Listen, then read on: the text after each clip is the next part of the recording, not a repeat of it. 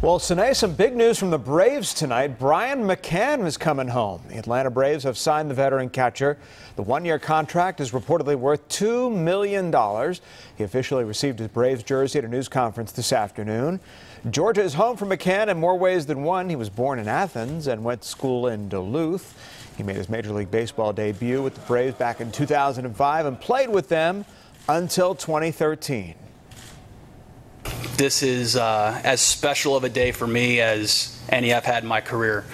To put this uniform back on, the love I have for this organization, the love I have for everybody from top to bottom, I've known since I was 18 years old.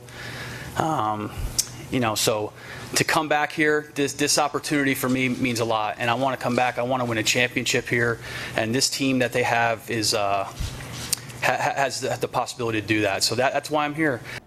McCann calls the decision to sign with the Braves a no-brainer for him and says that he is happy to be home.